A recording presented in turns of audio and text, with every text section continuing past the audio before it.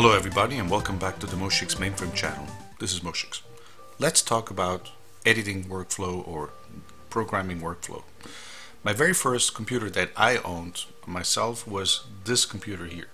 That's a Sharp MZ80A and as you can see it's a computer with an integrated tape drive, and it had a 40 column monitor. And on this computer I spent in my early teens, when I was about 13, 14, I must have spent probably 8 hours a day other than school programming first in assembler and actually first in machine code, because I didn't even have an assembler then. I got an assembler later on, which could be loaded from tape, and then later on in BASIC. BASIC had to be loaded from tape as well. There was no programming language installed on this computer. Everything was either just machine code or you had to read it in. And in fact, a couple of years ago I bought this very same computer again just to have it, and I still sometimes write code on it. And so there was really no editor on this machine. There was just one line at a time, and if you needed to change the line, you had to type it in again. And so only just 2 or 3 years later, I went from this, I went to this.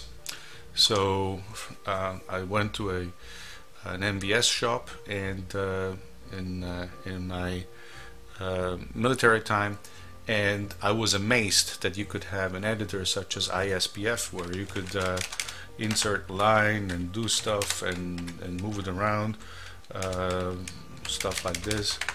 And I was just amazed at the possibilities of a full screen editor, which I had never seen before in my life.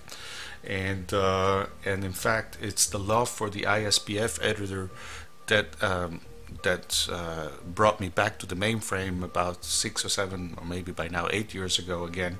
And during the time when I left the military until as I said 6-7 years ago, I had never actually touched the mainframe again.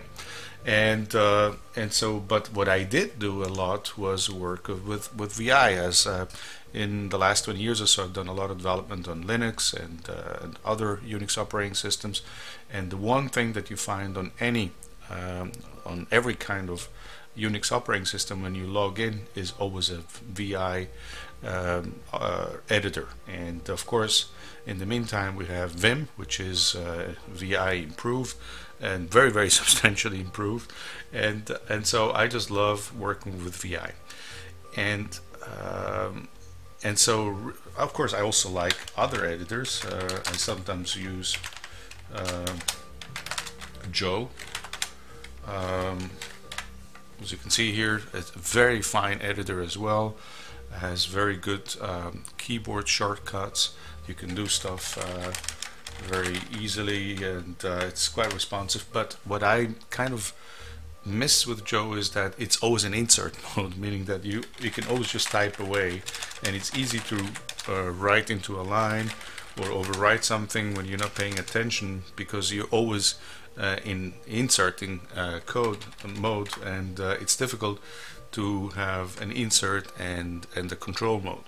So that's why at the end of the day, I always come back to Vim or VI, because I like the fact that to change something you have to get into insert mode, and otherwise you're just in command mode.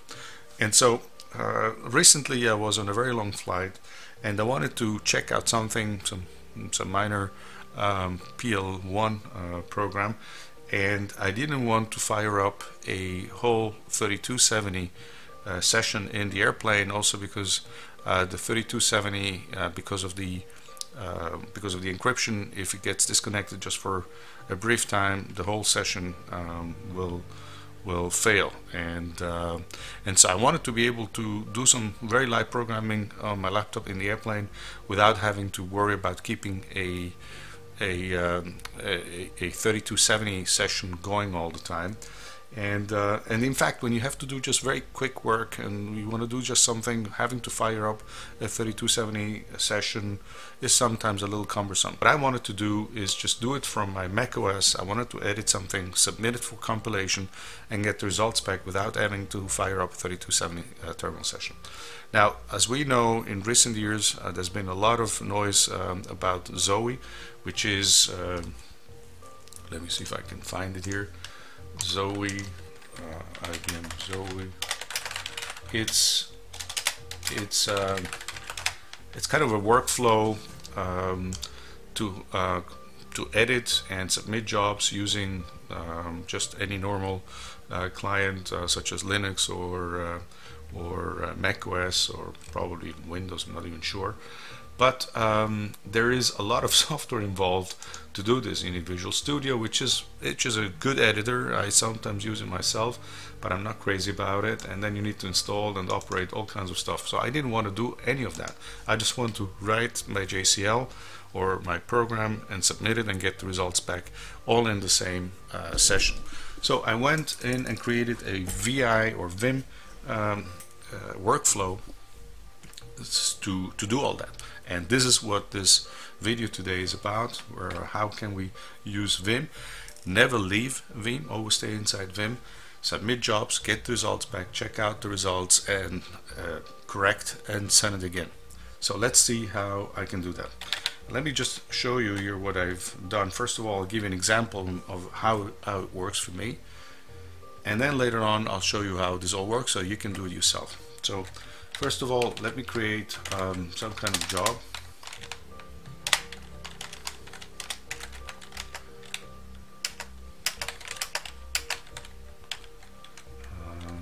Let's do a very simple JCL, so you don't have to watch me type too long.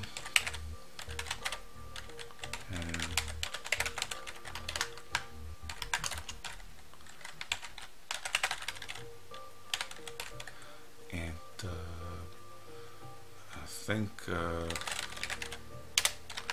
which 1 megabyte is more than enough for I think a 20 or 18 instruction program, but just so that it doesn't fail. And then we have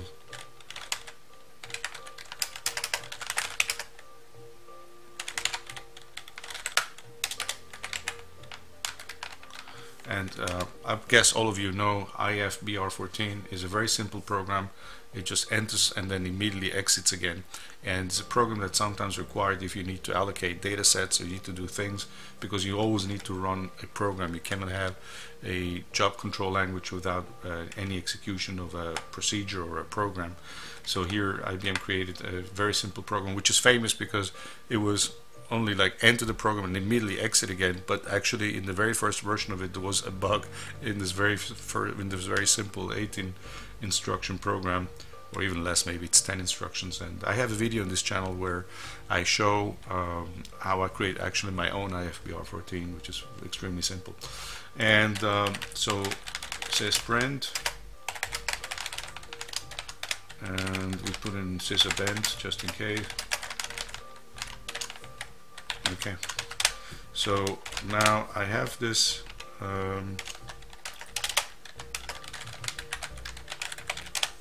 okay, so this program is now written, and it's a very simple job. As you can see, it's just class A, message level, just running this program. It basically does nothing at all. So now I create a new space here, actually.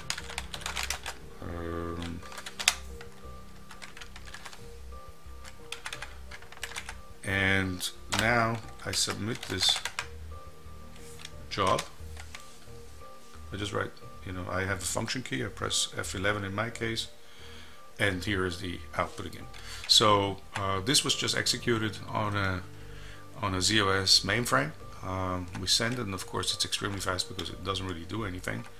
And I can go check here what's wrong. Now let's say that I want to edit this and I want to remove this line here. So now just run it again. As you can see here, it shows me here the selection of the job, and I execute it,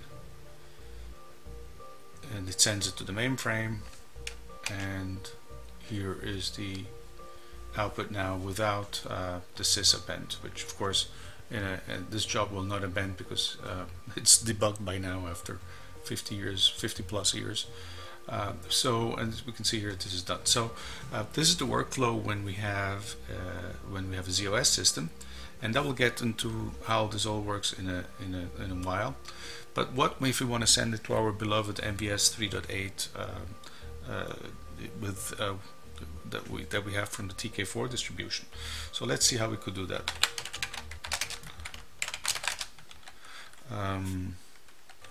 I have here a session going. Where is it?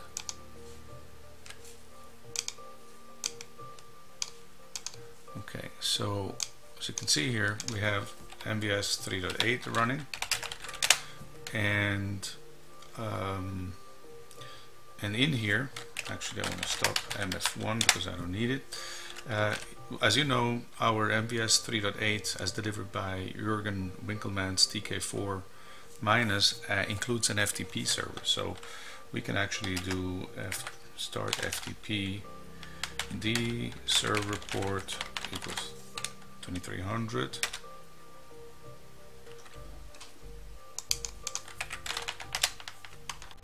So now I can enter, let's make this a little smaller, and of course we're going to watch here for execution. So I go again into the same job. Obviously this is going to execute the user we have in here. We could change it. Well, let's just change it because oops.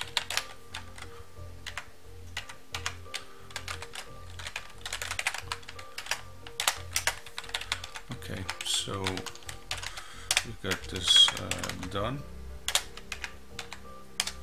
and now we do the same thing again, and we submit this, but we now add TK4 so we can tell my workflow that I want to send this to TK4, and as you can see, it just executed here. So now let's check how this all works so that we can understand what the workflow is. So I have here a script that I created, and this looks at, at the beginning this will look a little bit complicated, but it's actually very, very simple. And the only part that we want to focus on right now is this part. So we have here an FTP, and I have two versions of this. One is for ZOS, this is the version here, and then if we say TK4 as a second argument, as you just saw, then this goes to MVS 3.8. In the case that we don't have TK4, we want to send it to ZOS. All it really does is it connects to the host, and then it says quote site file type JES, and then it sends the job and gets the output from that job as soon as it's finished processing. So this will be blocking here, and then as soon as the result from JES comes back, it writes it into a file in the temporary directory, in the temp directory, and then we just cat this file. That's all there really is to it, and then later on we delete, of course, the file once we're done. So this is really all there is to it at the center of the script. And if we do this with MVS 3.8, with the case we just saw here, then we FTP here. I use 2300 for my systems because I don't want to run this as root. And then we log in, switch to ASCII, put the job into the internal reader, and I have actually a video on my channel called MVS Moshix YouTube MVS FTP. I think it's video 73. It's this one actually. So M74, where I show how to use FTP for job submission, and that's exactly what we're doing here. We're just using the FTP job submission. That's all there really is to it.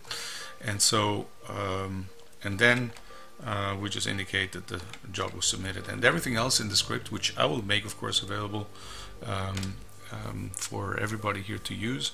Everything else is error checking, making sure that indeed we have a job, removing the JCL extension, file extension, so that we don't have it in the temporary output.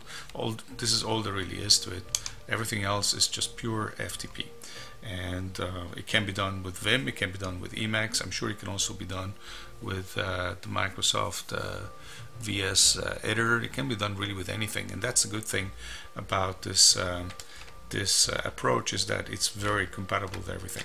There's a few little tricks here that the people who are very familiar with scripting on Unix are gonna see, but I'll explain it immediately.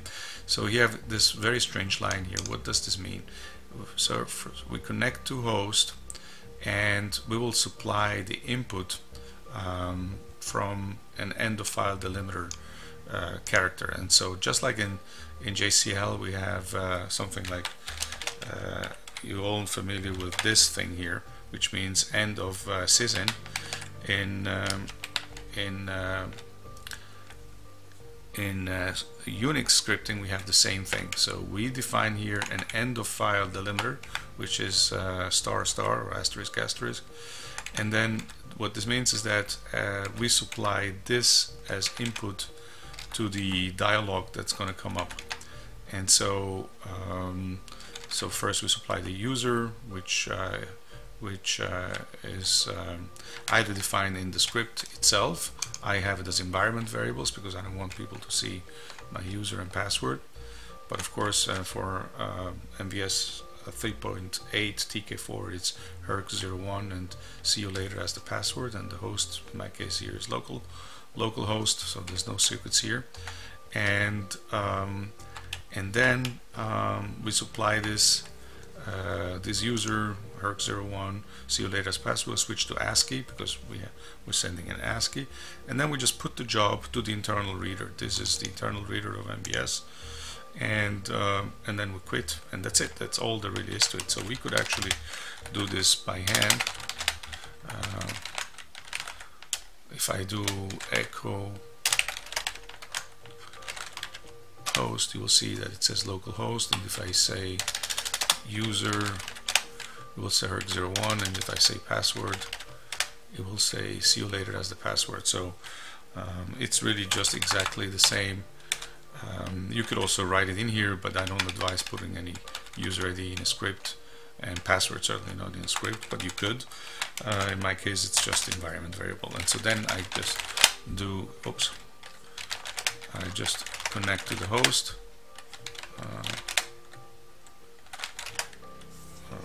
Is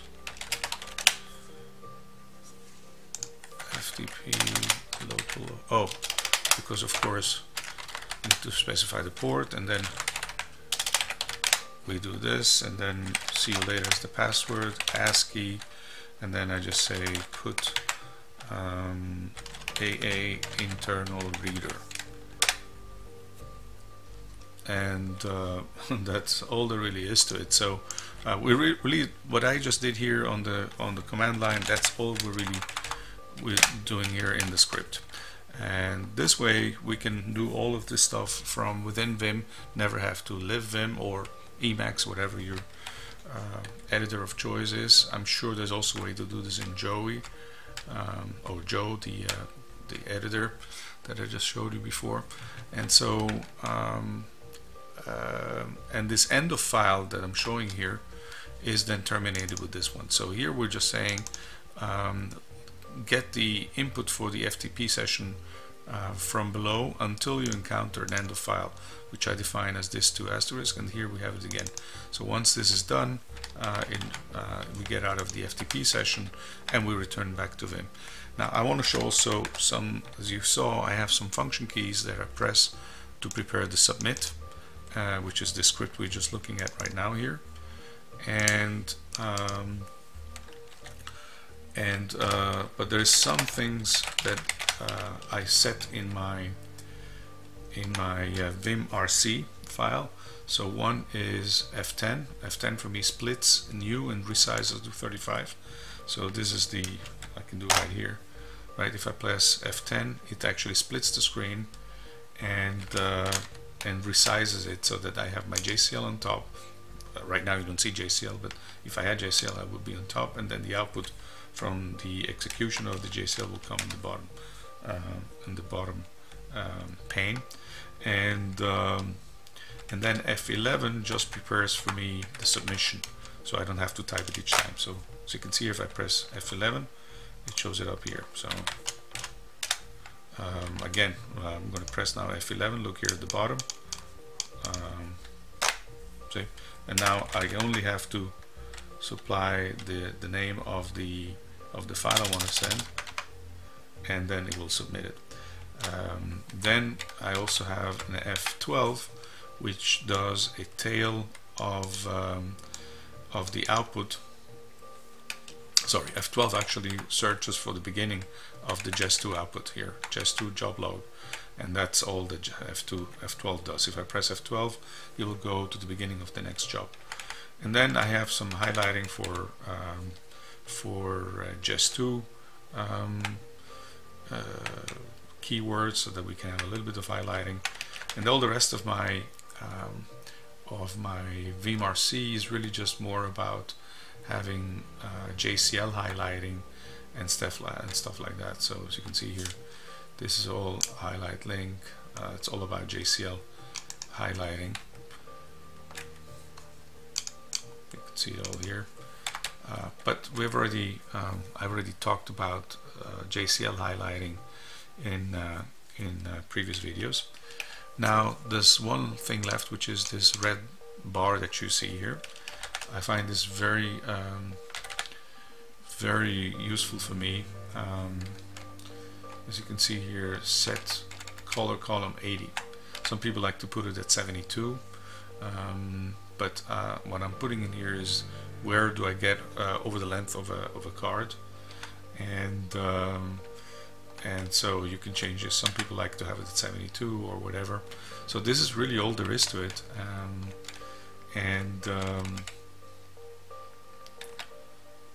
I can also press F6, and then if I press F6 here, as you can see here, it shows me the line numbers. If I press F5, it removes the line numbers. So this is my VimRC, and the combination of the VimRC and my submit script will make it possible to do to have a workflow from the command line without ever having to open up an ISPF session. Now, there's really no reason why you have to do this within Vim, having said all that, right? So I can also just execute the script from anywhere, and let's say I have this PL1 job here, and just the usual, you've seen this many times before in this channel, calculates the positions of n queens on an n by n chessboard. And so I like to use this because I don't use recursion, and it's always a good exercise. And whenever I have to write something on the mainframe in any language, I first write this solver for the n queens problem. So here I have this very simple JCL with the PL1 program in the same JCL, and I can just run this job from here. So I can just say submit NQ and run it from here and get the output here in the screen. So I don't have to run submit from within Vim or Emacs or whatever. And right now it submitted this to the mainframe, and here's the result back, 92 solutions found. And I can also do it like this, of course, Queens listing.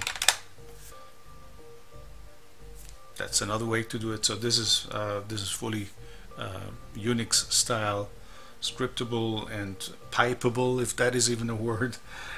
We'll get the result in a second here, and so then I can go now and look at the output here. As you can see here, this was executed.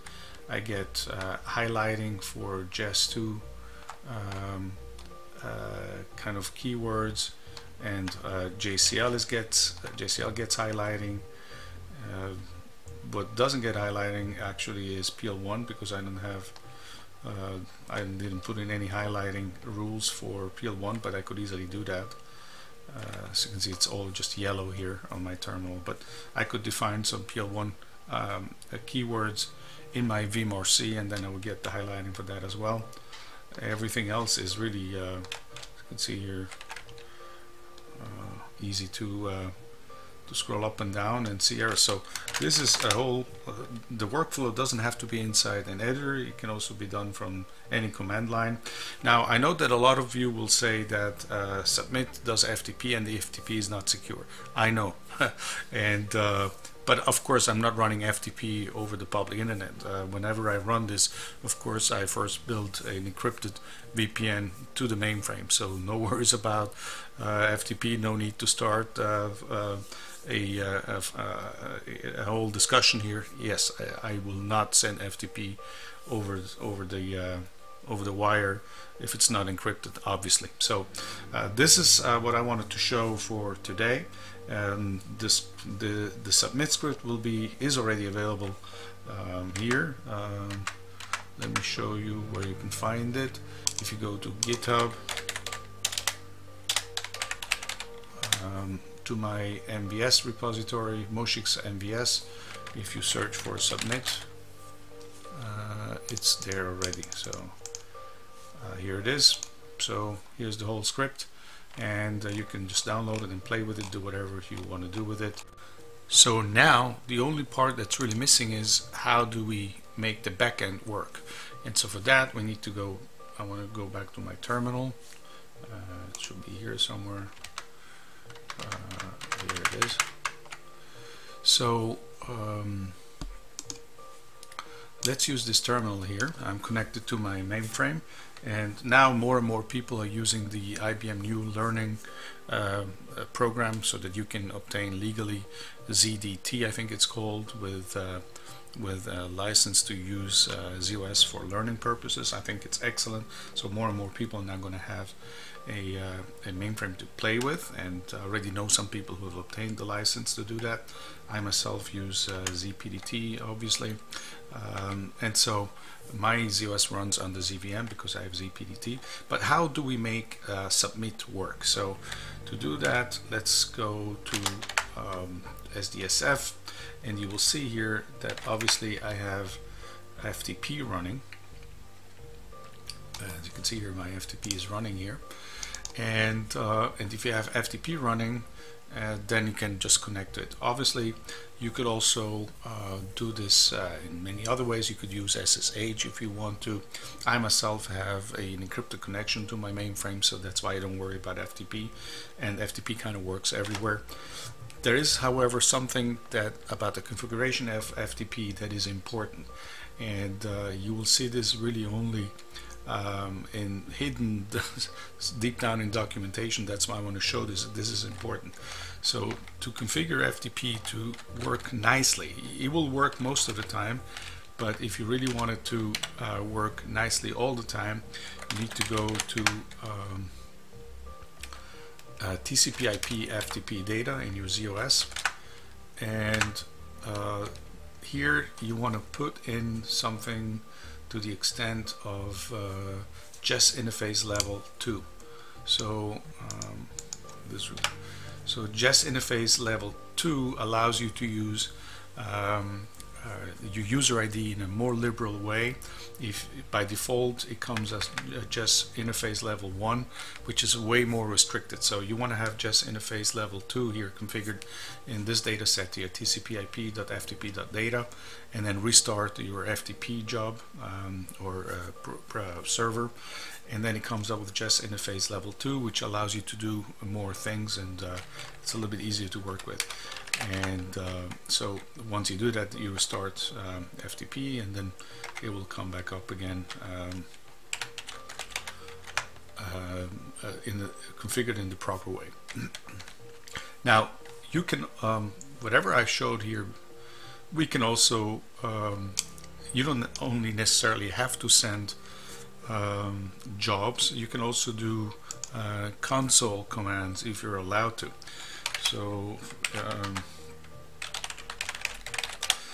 if you look at this little file here, I put in here a dash, sorry, what is it called? Whatever it's, I don't remember right now, but how it's called. But I put in here this command here with the asterisk right after it, $VS, and then you can put in here any kind of command you want to put in. So I'm putting here DAL. I could also put in here commands to stop something and then restart it again. So we can put them all here, and then I can just do submit commands. And if we go now to my terminal and we go to log, you will see that I got DAL here executed. You can also put in just 2 commands or console commands if you're authorized yourself to do that, or if your shop authorized you to do it. So this works just as well. And of course you can also just FTP and do it by hand if you really want to. Just remember that if you use FTP, of course, secure your channel, your communication channel to the mainframe, as I just mentioned before. So this is really it. If you have any questions, please post comments below this video. If you enjoyed this video, please press on the thumbs up button. And if you're not subscribed to the Moshix Mainframe channel yet, now would be an excellent time to go do that. Thank you very much for watching. See you around soon. Thank you. Bye.